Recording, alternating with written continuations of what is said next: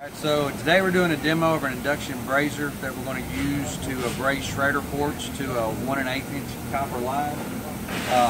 The material we'll be using, we have a braze ring. It's a 1 1/2 turn seal phos ring. We'll be applying flux to that to basically braze up a Schrader port to the tube that we have selected here for it. Now a little bit of a walkthrough of what our fixture is, or an explanation of the induction brazier. But basically have an induction coil here that applies a magnetic field to this coil, and so we're going to be heating up this particular tube here. We've got this fixture is done by our Opex moonshine group that'll raise the tube into place. We're delivering nitrogen through here. We'll pull this plug up to secure a Schrader port, and then we'll run a cycle. So we'll go ahead and put our tube back in place.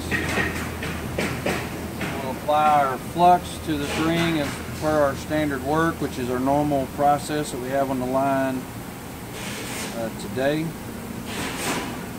There is also an option of looking at going to a flux core ring, or possibly having this already applied to the port. So now we're going to put our tube in place, kind of adjust our centering and alignment. Pull up our plug, make sure that we have the alignment we're looking for. Double check that.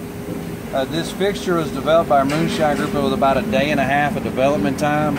So this is revision 1 of our fixture, but it is working really good. So now we've got braze ring in place, Schrader port in place, flux applied and positioning. Now we're going to basically run this through a cycle, and I'll talk you through what we're doing with the actual cycle. So you kind of start your timer now, and you'll see the water boil off the flux first as we're going through our heat cycle. And then the next thing you'll see is a Schrader port changing from a brass color to more of a silvery color. And then you see that turning now. You can also see the heat line kind of going to our copper tube. Now our flux is actually being activated. And then the next phase of any braze process is the alloy is about to start to flow. And it has flowed, and we're going to stop it right there.